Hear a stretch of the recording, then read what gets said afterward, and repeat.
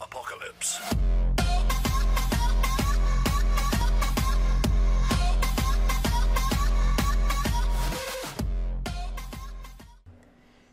Good day, Scratch friends. It's me, HL Montech, and I'm back to give you another cool Scratch game. This one's pretty darn simple, but also pretty fun, and hopefully it leads you in directions where you can create other epic stuff.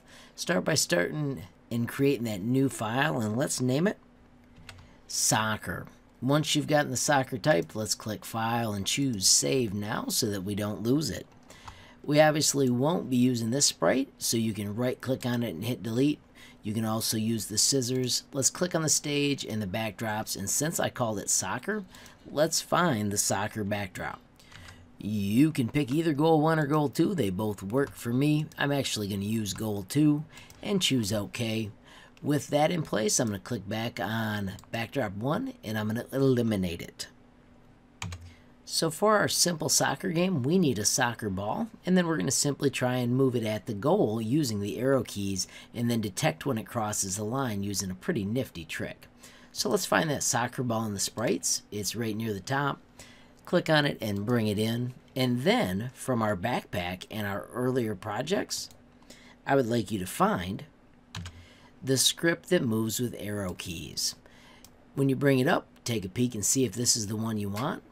Mine is where it moves to the bottom left corner, -120, 120, sets it to half that size, and is controlled by the arrow keys. If you don't have that script, check the links in my descriptions. It'll show you a file that has this script so that you don't have to build it yourself, but also you can take a look at how easy it is to build an arrow key controlling script. It only works when a start message is sent, so let's also bring up from our backpack the when the flag is clicked broadcast start, which of course we made the message choice back in the day before we started this project. Real quickly, if I hit that flag, now I can move my soccer ball with the arrow keys. Here's where the fun happens. We want it to record a goal when it hits this area. The way that I chose to do that is by creating a new sprite. I'm going to make that sprite a vector, and I'm going to draw a rectangle. When I draw it on the screen, you'll notice it is not exactly where I want it. And I'm going to switch to the little handles, which make it even easier. I should have done that in the first place. Alright, so with these handles, you can simply move it till it matches the post. It takes a little bit of practice to make a movement on the right and check it on the left.